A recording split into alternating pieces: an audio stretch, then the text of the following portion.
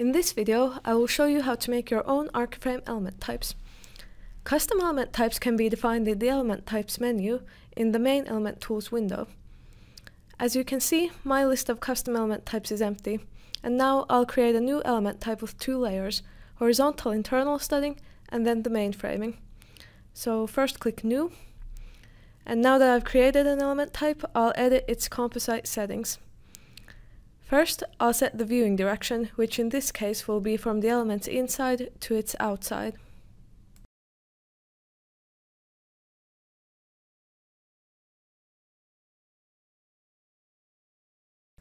Next, I'll set an ID for my new element type. You can later access this element type through its ID in the list of all element types. The ID links the element's definition to elements that have been placed in your project. So, if you have already placed ArchiFrame elements, you should not modify the ID anymore. Now I'll show you what happens if I create an element stamp text. So if I open the elevation drawing, the text will be shown here in the stamp of the drawing. Now let's move on to composite settings. Here, the only thing you'll probably need to edit is the option of whether or not to show the element type ID. All the other settings control projections, and if they need to be edited, it's best to contact us at ArchiFrame and we'll help you.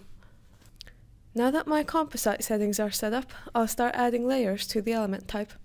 Since this type doesn't have any layers yet, I can create a new one with either add before or add after. No layers have been defined, so the layer just says empty. Next, I'll add a new definition for this layer with edit/new type.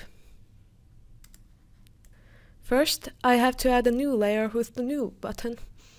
This layer will be horizontal studding. I'll give it a name in the Layer ID field.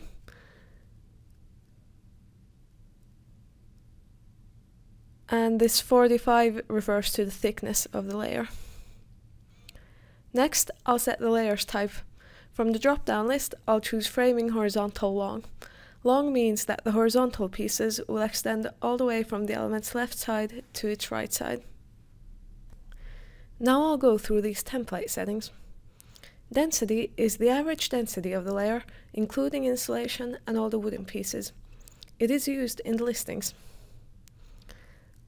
Layer thickness will be the same as the material's thickness in this case, so 45 mm. Then I could set different materials on the left and right hand sides of the layer. So on the left, I'll set the Swedish material list. And I'll leave these settings untouched. And on the right hand side, I'll use the same as on the left. And then at the bottom of the studding, let's use bigger planks, so 45 times 145 mm. And on the top, let's leave the default value. Planks to opening sides defines how horizontal pieces are placed above and below windows. With the value 2, these horizontal pieces' length will be the same as the width of the window, rather than extending all the way from the left side of the studding to the right side. Planks to opening horizontal determines whether there will be vertical pieces on the left and right hand sides of the window. For spacing, let's use 450 mm.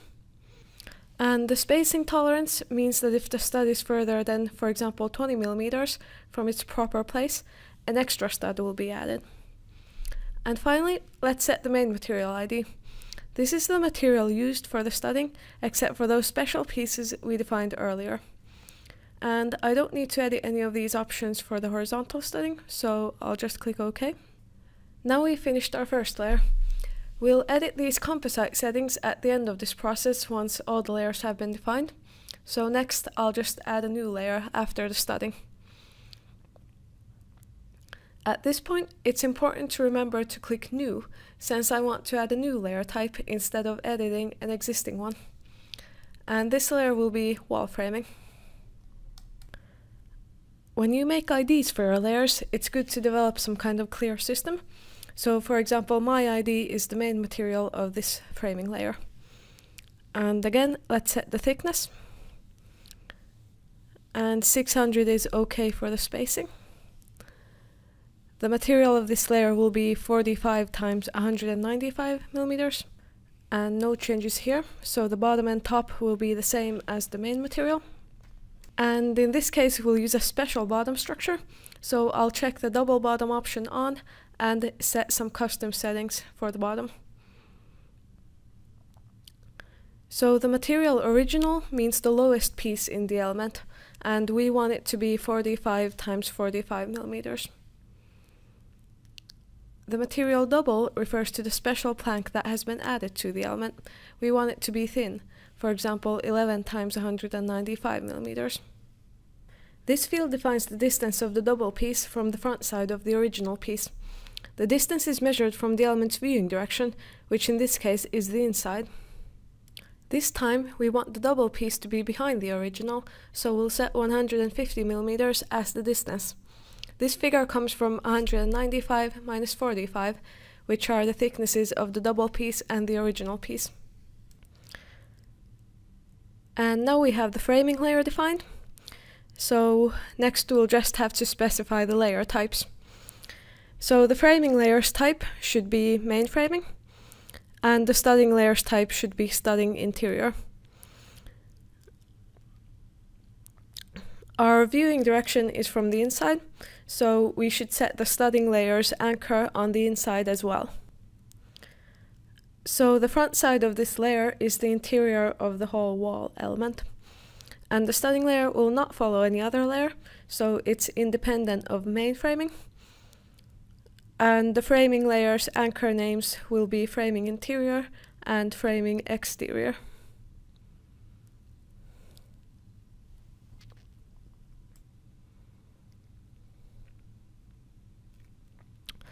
Okay, then let's place this new wall element to this spot which is currently missing framing. I'll use the ArchiFrame selection tool to find this spot on the floor plan. So now I know that this is the right place. And before placing the wall we just created, I'll check the height of the ArchiFrame wall nearby, and then I'll use the same height for our new wall. So let's force the top of our wall to 2535 millimeters. And then let's choose the wall element type that we just created. And when I place the wall element, I'll use the framing layer's interior side as the anchor point. And then let's look at some more settings. I want the elevation drawings to be in their own story so that they'll all be in one place. And no change here. And here let's force 15 millimeters of oversize to the openings. And all the other settings are okay. Finally, I'll add a new element by using the place by line option. So now I'll use the interior side of the framing as the anchor point, and I'll click on the interior side of the wall framing from here to here. And right now I can see that there's a mistake in the definition, so the wall framing layer is too thin.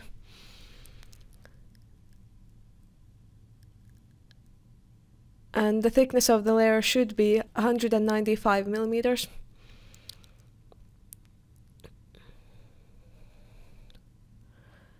And now it's fixed, so I can create planks.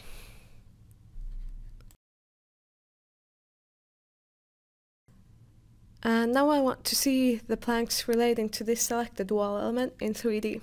So I can use ArchiFrame's Show in 3D tool, which will show the planks for this element in 3D. And now I can also show you what we created.